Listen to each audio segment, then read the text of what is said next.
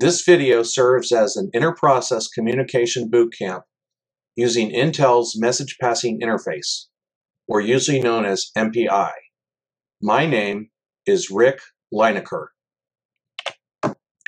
There were quite a few technologies that came before MPI, which provided interprocess communication mechanisms.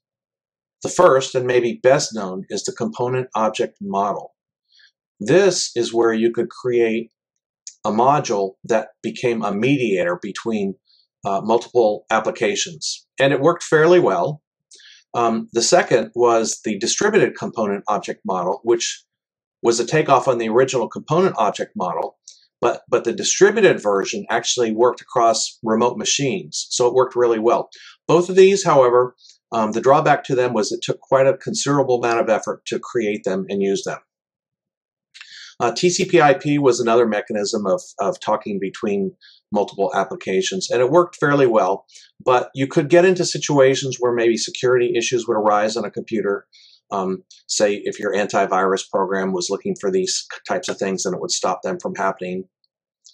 Shared memory files was another good way, and I've used this many times. The problem with shared memory files is the technique is kind of slow, so if you're looking for high performance, that was not the way to go.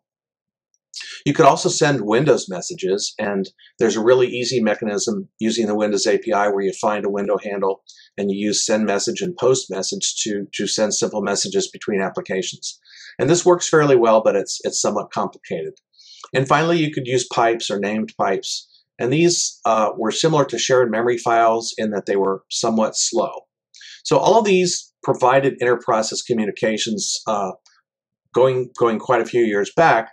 However, they all had their drawbacks, such as possible security concerns, possible performance issues, and so forth. So what we're going to talk about in this video is Intel's implementation of the MPI standard. Now, Intel did not invent or create the MPI standard. It's been around for probably 20 years by now, but they have created an awesome implementation for you. It is scalable. You can go from 1 to hundreds of processes. It is fast. It benchmarks faster than all the techniques that we previously mentioned. It gives you a very simple approach to programming, and as you'll see in a few minutes with the examples I show, it's just several lines of code to send messages to remote processes, and it provides interprocess communication between processes. Okay, so let's write a program. As you can see, I have Visual Studio opened up with the Hello MPI World program ready to go. But before we do any programming, we need to make sure our configuration is okay. First, make sure you're using the Intel compiler. Second, go to your configuration manager and make sure you're using x64. Now, if you don't see x64 there, you have to click on that new selection and create it. The last thing we're going to do is go into our project properties and make sure that we have the extra directories listed. Okay, so this is where MPI got installed to, and that's the include directory. Let's go to linker. This is the extra lib directory where MPI got installed. And finally, we're going to make sure that impi.lib and impicxx.lib get linked in. And once we do that, everybody should be happy. Okay, so let's include mpi.h, and let's add some boilerplate code, which we'll explain in just a moment. Now, before we even do that, you'll notice that MPI init is complaining, and that's because it doesn't know what a tchar is. So we're going to go up here and change that to char, and then it'll be happy. So that init is going to initialize MPI based on the command line arguments, and for this example, we're not going to have any. So nothing will happen there. We get the size, and now the rank is going to be the order that this application got instantiated.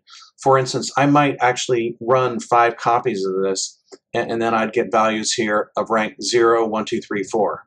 Okay, so if you run multiple applications, either instances of one application or instances of different applications, it will give you the order in which they loaded. Finally, we get the processor name here, and then we go ahead and print out the information, and MPI finalizes what we do when we're done, just to clean things up. Now, there is a detail that we have to pay attention to, and that is this.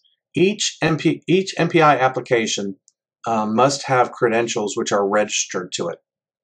In my development box, my login doesn't have a password, and it's not going to take to that very kindly. So what I had to do is I had to create a special account with administrative rights and make sure I had a password. So we have to go ahead and register that. So we do MPI exec -register, and then this is going to be hello MPI world.exe.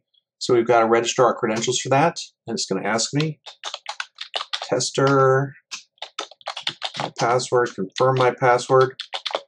So that way it has my credentials associated with that application.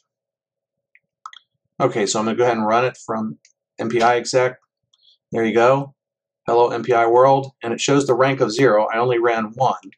But if I go back here and I run 2, such as that, I'll see it come up twice with a rank of 0 and 1. Okay, so now let's write a pair of programs that communicate with each other. So here I have a program called test MPI1, and it's the exact same boilerplate code that you saw in that last program, the Hello World program, except that I added a string buffer here where I copied a message into it.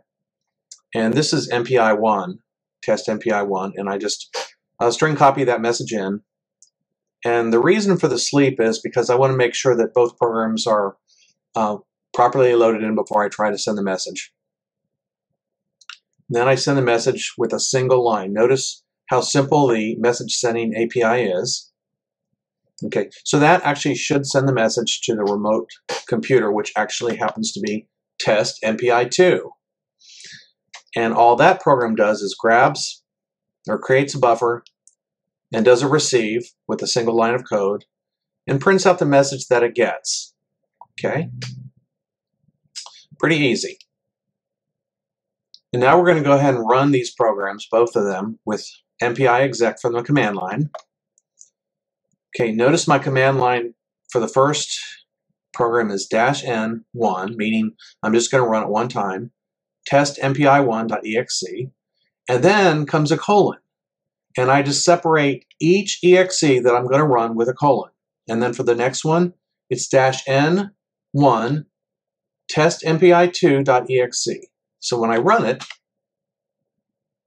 you see that the typical messages that we saw before, hello world of test MPI1, hello world of test MPI2, but there's also that message that we sent. This is a test message from this computer running test MPI1. So as you can see, using MPI with the Intel tools is very, very easy, very, very powerful, and can bring your interprocess communications to a whole new level.